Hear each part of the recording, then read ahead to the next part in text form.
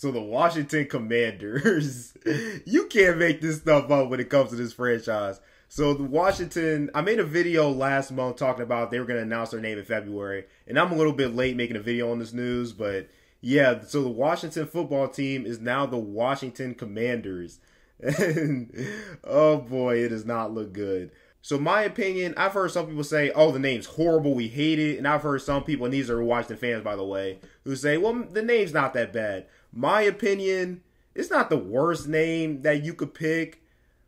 I don't like it. I think it's bland and boring and just your typical name you have for a Little League team. That'd be my opinion on it.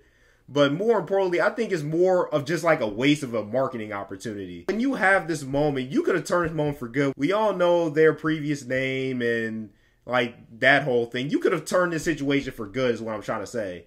Like, you could have got a name that was trendy, creative, and get your fans excited about something.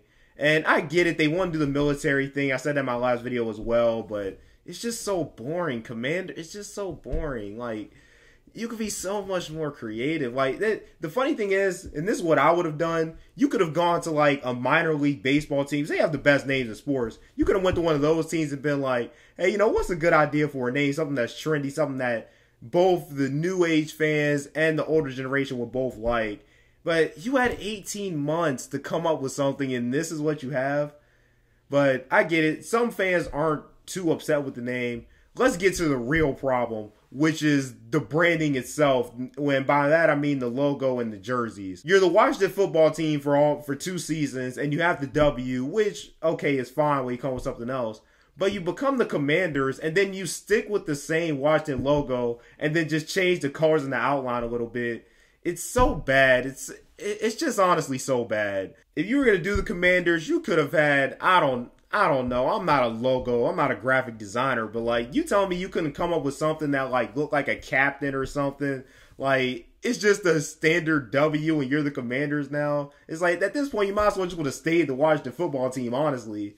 But, yeah, so there's that. And then, oh, the jerseys. The home and away jerseys don't look that bad. I think they look too close to the Washington football team jersey, but that's just me.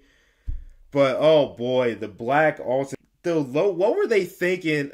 I guess now all of a sudden they wanted to try something new. But what were they thinking with the logo on the front of the helmet? It just doesn't make any sense. Then they have Commanders like on the shoulder, like side right here, and nothing in the middle. It just looks disgusting. And I'm glad this isn't my team. I think Washington fans, y'all might have a free pass. I saw this on Twitter. Y'all might have a free pass to like switch teams before the start of the season because this is horrible, and it's just such a horrible way to rebrand a team, and it just makes the situation just 10 times worse.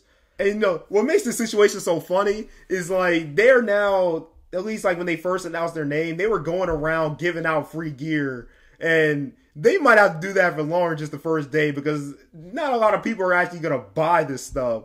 But, oh, it's funny to me as an Eagles fan. I'm going to laugh at this. I'm going to make my jokes.